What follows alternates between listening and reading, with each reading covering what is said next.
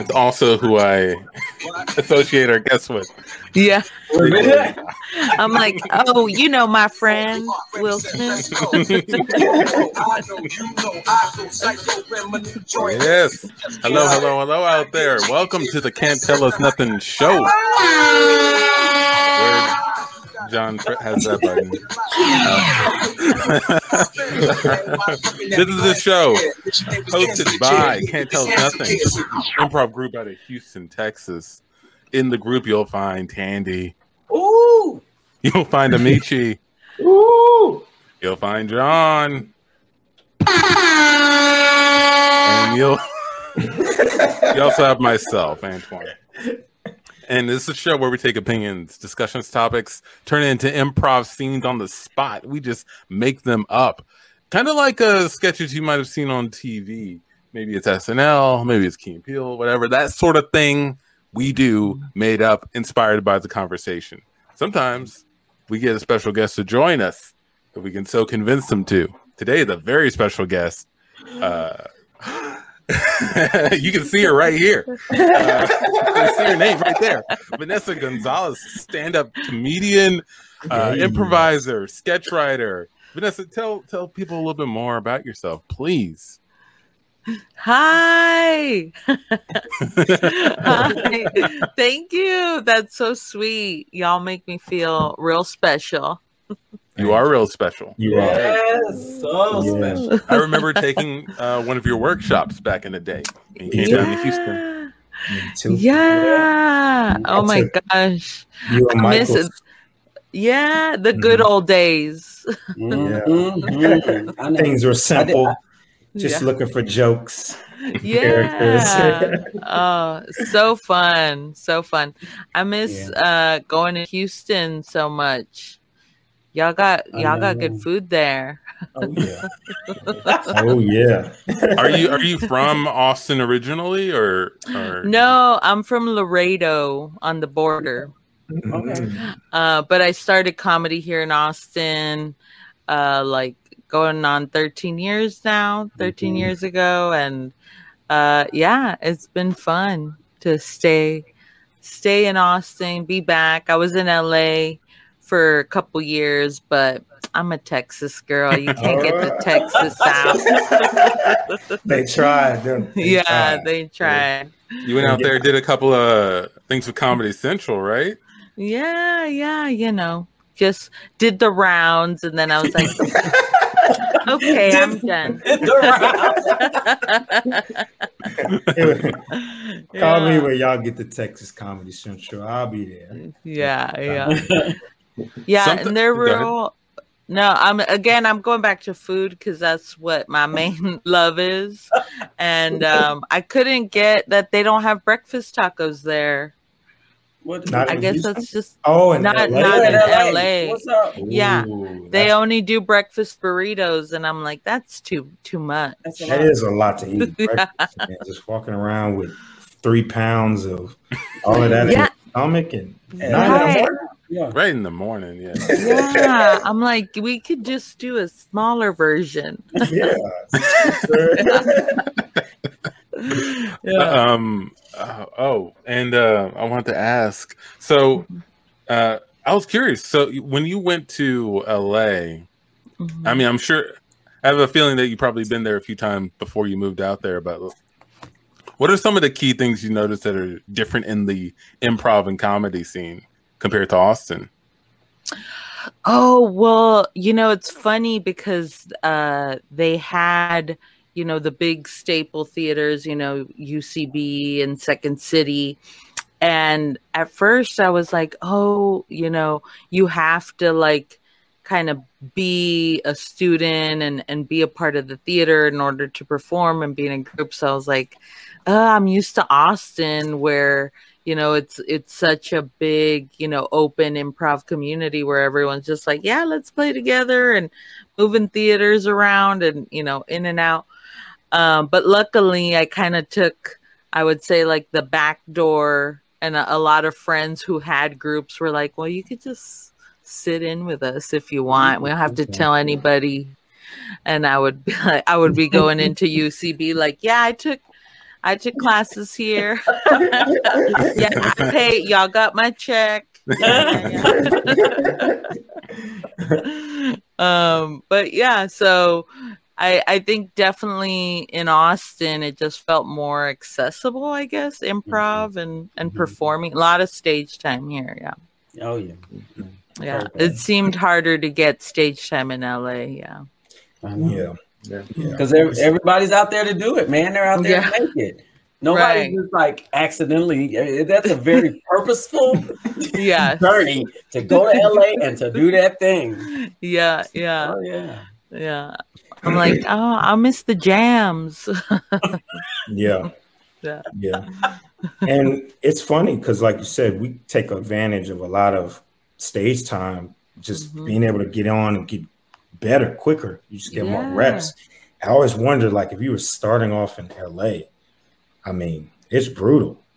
Like, it would be brutal to try to get good while you're there, you know, which we've known some people who have kind of left earlier to kind of go there.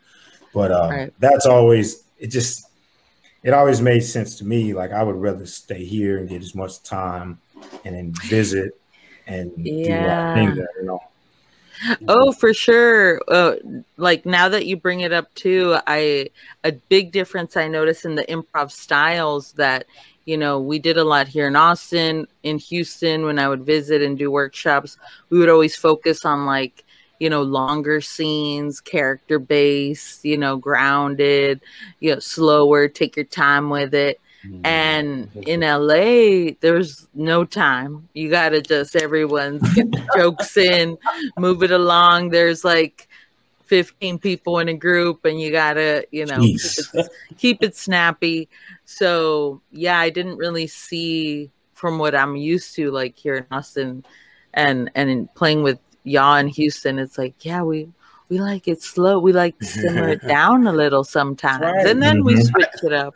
Yeah, I agree with that. In the times I've been out there, I've definitely seen one thing I noticed: the groups are much larger on average. There's a lot more people in an improv group, and then on the other side of that, the people, when they are performing, they hit the stage hard. Like, they're big characters and they're fast at establishing that. Out the gate. Yeah. Well, I think it's because they're like, yeah, well, we don't have a show for another 3 months, so get it. Get out. Get in. You're getting every accent I can do. in one scene. Right. I got to show my range. You don't know who's in the audience. That's a lot of pressure. It seems like a lot of pressure.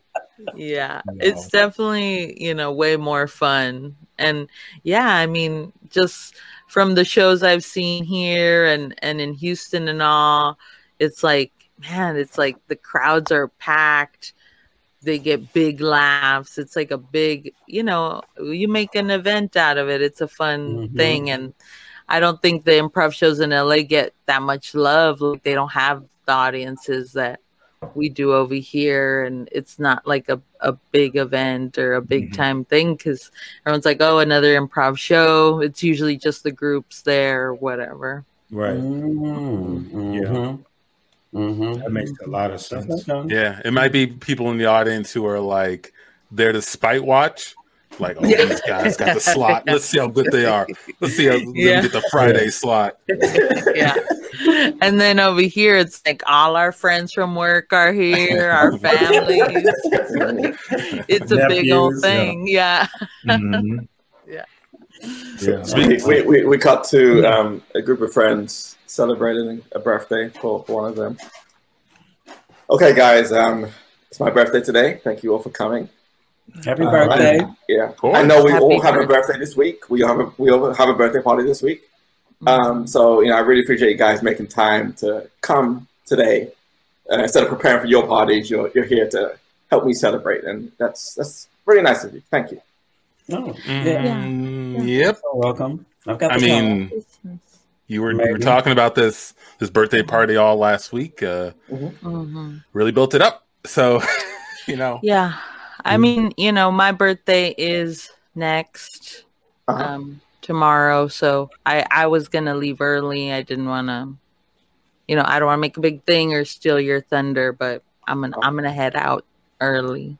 Oh, okay. Just we just got to hear that people are talking about leaving.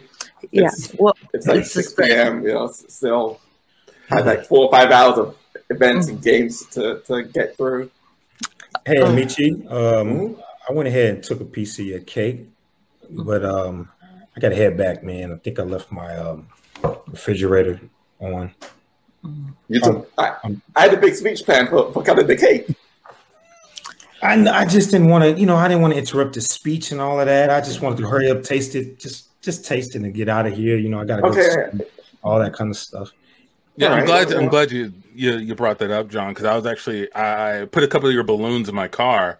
I didn't have time to go pick up balloons, and my grandma's at my house, for my party. So, she didn't have a lot of time left. Absolutely. Right. And I see your car's running as well. You're leaving as well. Yeah. Just, to get it warmed up. But, I'm here for you, though. Yeah, we're here right now. Yeah. How much longer the limo that's taking me back to my house is outside? They just want to know. I told them maybe 3 more minutes, 5? How much longer you got on this party? Well, I rented the hall for the whole night, and it's only 6. So, Yeah. But 6 hours. We get the gist, like. Yeah, you did a great job getting the message across. You got the banner, you got the table for the presents. Like, this is a birthday party. It's clear. You nailed it. You hit it big, real early. The invitations were beautiful. Absolutely beautiful. You spent a lot of money on those. Yeah. Then the DJ is still setting up, so I don't have any music or anything yet. But that's John. Get your phone. Put some music on. Just play some. Just Spotify. He's got Spotify. Until the DJ's up. We could just listen. Yeah. If we could just speed it up a little bit. If you had anything else. You want this? I mean, I got this on my phone. I could play this. This is your favorite song, right? Oh, that's my favorite song. That was your favorite song. Okay. I love that song. That's my birthday song. I know. I got that for you, Vanessa. That was really your birthday gift, You know what we should do, since she's about to head out? Let's just sing her happy birthday real quick. No, yeah. You want? Happy birthday to you, Vanessa. Happy birthday to you. Sing. Would you reluctantly sing? It is so polite. You playing a party. He's reluctantly happy. That's the one day you have the right to be angry. You have the right to act a fool. You have a right to. And